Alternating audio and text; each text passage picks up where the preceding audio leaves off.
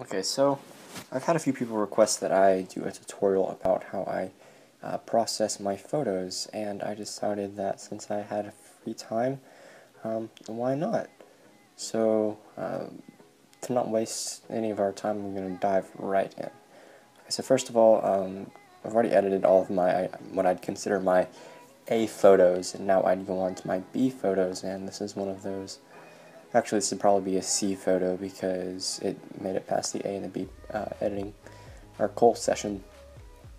And so usually what I do first is go in at 200% and look at the sharpness. And I always apply some sharpness, generally more than others. My lens that I'm using right now is sort of broken. The front element moves around a bit and it makes focusing taxing.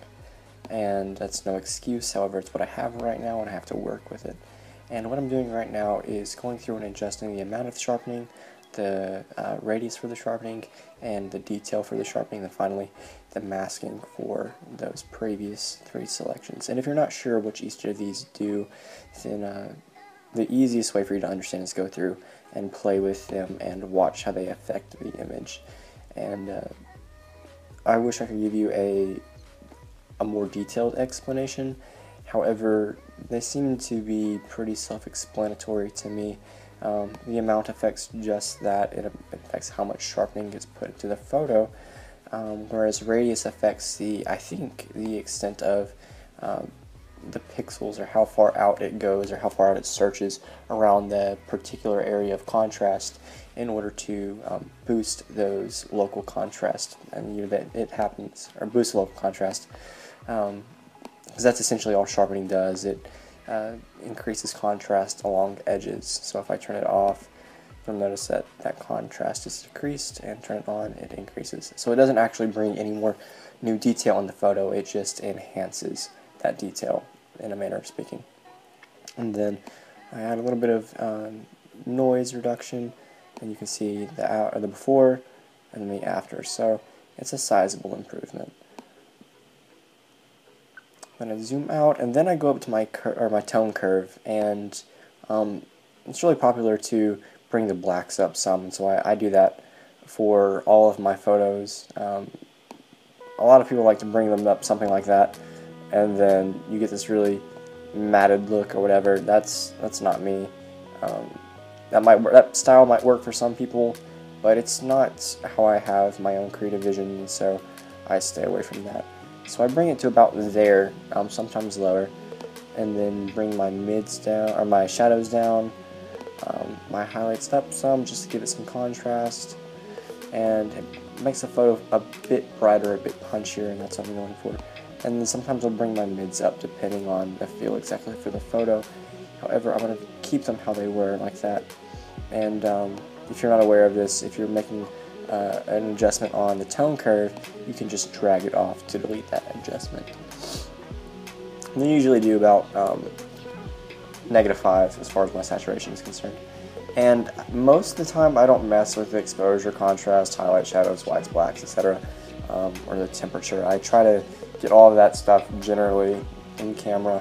The contrast slider I don't mess with at all. Anything that I can do with the contrast slider I do with the tone curve. Highlights, some people like to recover their highlights. I feel like it sort of degrades the feel of the photo. You get rid of the atmosphere of the photo, and I don't know, these are sliders that I played with whenever I was starting out in my photographic journey. However, it's not anything that I mess with now. It's subjective preference. I just don't prefer to use them. And then I go, and I guess it's a habit, I go and desaturate my greens some. However, there aren't any greens in this photo, but I do it anyways. I don't know. Completely useless, I know, but it makes me feel happy about it. And then I bring my yellows down to something that I like. So something like that. There we go. And then maybe those reds just a bit where that, or perhaps those are oranges. Maybe it's in the oranges. Yeah, there we go. No, I'm not quite feeling it. There's a little lens flare going on. right there, and I might tone it down some, but I don't like how it affects the image globally, and I don't feel like masking it out because it's kind of unique, that lens flare, so I'll just keep it. And then after I do my few color adjustments, I go through and adjust the tones again, maybe a little bit more in the highlights, a little bit closer to the mid-tones. And I try not to get it too punchy because the next step that I do in Photoshop is going to add a little bit more of that punch, and so if I do it too much in the raw conversion, it doesn't work as well what I do in Photoshop. And so I'm going to open that as a smart object, not because I need to. I could have just opened it as a TIFF in Photoshop, but there's always the possibility that I might want to use the extra benefits that the smart objects can lend us. So I'm going to duplicate that and then rasterize that layer, just out of habit, really. In case I want to actually go and make some adjustments on the image itself, I might.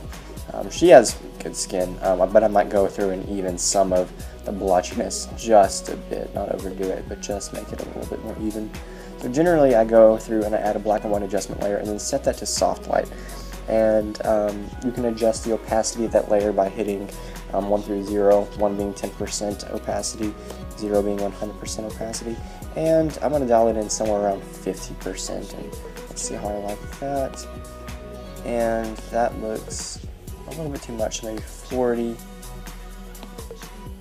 40, 30, 40, 35, and I'm happy with that. And then I'm going to go through and add a selective color adjustment, and this one is really subjective. Sometimes I'll go in with an idea of how I want the photo to look, other times I'll just play with it. This one, however, I do want some blues in the mid-tones, and sort of get a cooler, not quite too purple look. I hate that when people go full out, Barney on their photos, but just want to bring in some cooler blues, perhaps. Maybe some cyan to help bring that in, and bring that down some, just like that. And I'm going to go ahead and put these into a group, and I can select both of those layers by selecting that first one. You can either press Shift if it's a consecutive line, or you can just go through and select each one that you want to if you click plus Command, or I believe it's Control if you're on PC, but I'm on a Mac. And so I want to put all those into a group, and I select them all and press Command G, and it groups them right there. And so you can see all the changes that I've made so far. And I think maybe I like a little bit less blue in the shadows. It's a little bit better, yeah. And I don't really want to mess with the magentas. I don't like how strong it is. I feel like the same effect or similar effect could be had putting blues in the shadow, or the neutrals rather, or the neutral midtones. And it's really just a game of preference. What I like, you may not like, but that's okay because I shoot for myself, and my clients pick me because of that. And this one doesn't really have too many blacks, but I go through and see if I can add a little bit more contrast with them. I'll go through and take that out. I kind of like how it looks right now. Generally, unless the photo has just a ton of blacks, I don't mess with it too much. The same with whites. I stray away from messing with the whites because things tend to start to look unnatural when you mess with the whites. I mean, this might be your thing, but I played with it whenever I was starting out, and it's just not. It looks too. I like to go for a little bit more of a natural look, and I feel like when you play with the whites too much, you get rid of the natural look. So I do that, and then lastly, or not lastly, but one of the final things I do, I will go through and make a selection roughly in the direction of the light, and I'll make that selection right there and refine the edge and feather that out quite a bit, and then shift the edge back just a bit. I don't want her face to be completely within out of the mask, but I do want it to be somewhat in that little gradient there. It's looking good to me. And then I'm going to bring up the shadows, the darks again, and then pull up on the highlights or the midtones, and it creates this look of sun coming through. And aesthetically, I like that look. Other people may not. And I will go through and adjust it somewhat to better refine exactly what's going on, to more fine tune it, and just cropped out some of that adjustment.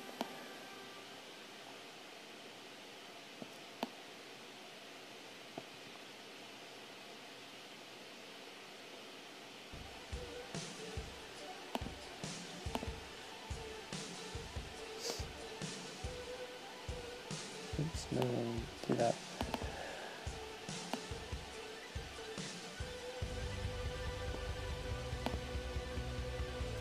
Okay. And I think I'm going to do a similar adjustment down here. I want the whole photo to be rather bright and airy.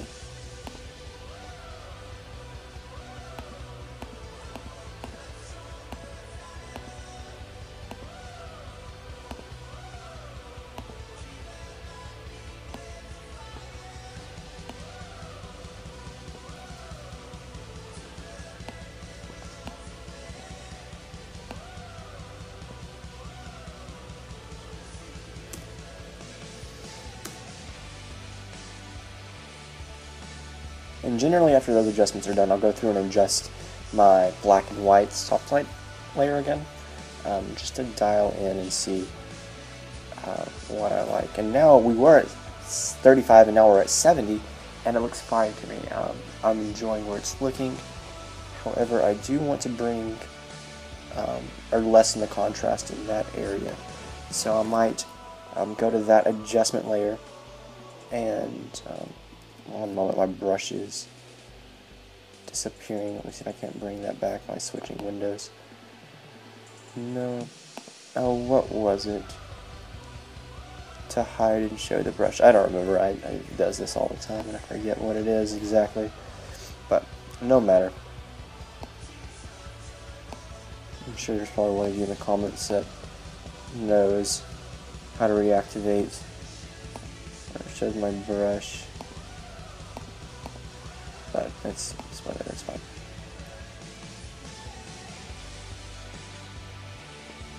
And just sort of fulfill that shadow just a little bit. There we go. And then I'm going to flatten that. Hit S to save and go back into Lightroom. And here you can see well, maybe I'll reset the other one.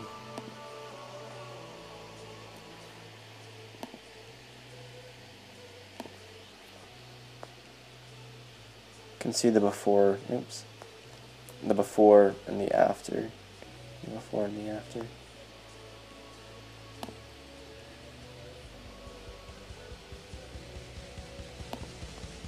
So. Now, usually there's not too much that I go in and do in Lightroom again. For web processing, I might go through and add a second bout of sharpening just because it looks a little bit more presentable on the internet.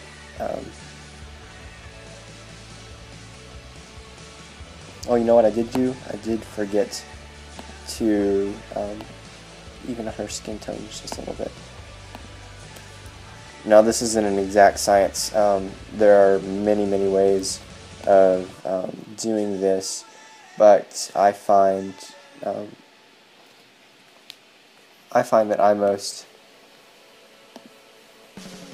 it's most useful to me in situations like this whenever I just lower the opacity of my regular brush some and select one of the layers and sample around the skin for different skin tones, and just brush in to even out the tones a little bit more. And this is a really rough way of doing this, but when the skin tones are already rather uniform, it's pretty useful.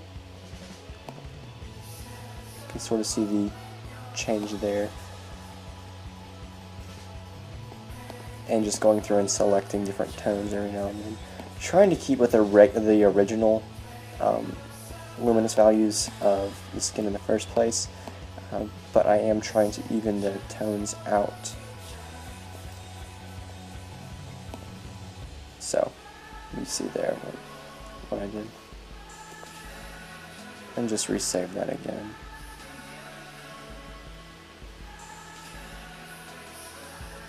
Go through and add those bits of sharpening, a little bit more noise reduction. And sometimes I'll see if I like one of the VSEO presets as a final adjustment. Sometimes I do, sometimes I don't. It's really just a subjective thing. Sometimes they work on photos and other times they don't. I usually try to stay away from them, just because I feel like they compromise my creative integrity, if that makes sense. But to each their own. I understand why some people use them. I've used them in the past. However, it isn't something that I don't know, I have a little bit of a battle inside my own mind using them. They are quick and easy, but at the same time, they're just a bit not for me.